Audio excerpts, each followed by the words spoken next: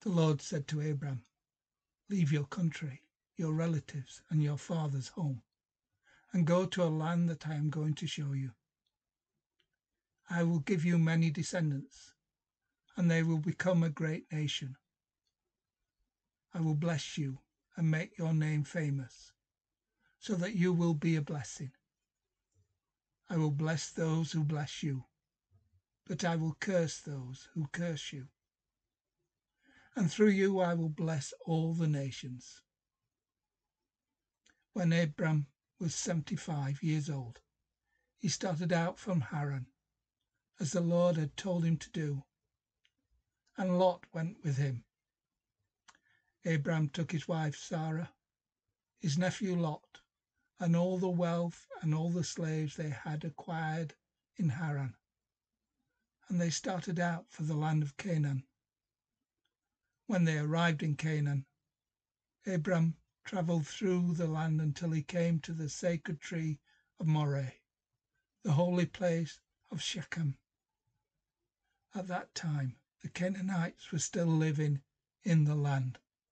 The Lord appeared to Abram and said to him, "This is the country that I am going to give to your descendants." Then Abram built an altar there to the Lord, who had appeared to him. After that, he moved on south to the hill country, east of the city of Bethel, and set up his camp between Bethel on the west and Ai on the east. There also he built an altar and worshipped the Lord. Then he moved on from place to place, going toward the southern part of Canaan.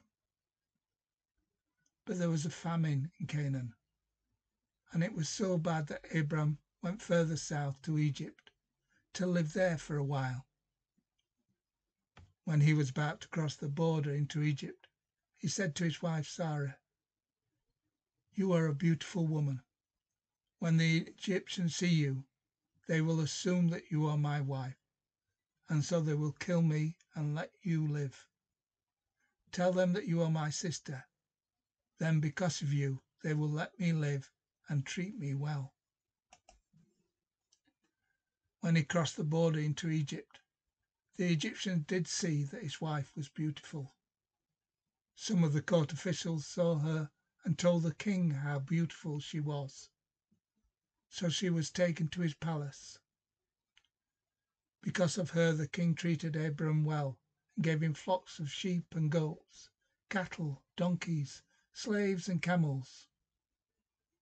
But because the king had taken Sarah, the Lord sent terrible diseases on him and on the people of his palace. When the king sent for Abram and asked him, "What have you done to me? Why didn't you tell me that she was your wife? Why did you say that she was your sister and let me take her as my wife? Here is your wife. Take her and get out." The king gave orders to his men, so they took Abram and put him out of the country, together with his wife and everything he owned. In today's passage, a 75-year-old Abram hears God giving him clear instructions to follow. Abram obeys. The thing that strikes me is the cost of the obedience. He was to leave behind what most people hold dear: his father's home, his relatives, and his country. It's clear that for Abraham, his relationship with God came first. We know he loved God, for he trusted him and obeyed him. Now Abraham's call is also our call, the call to place God first in our lives.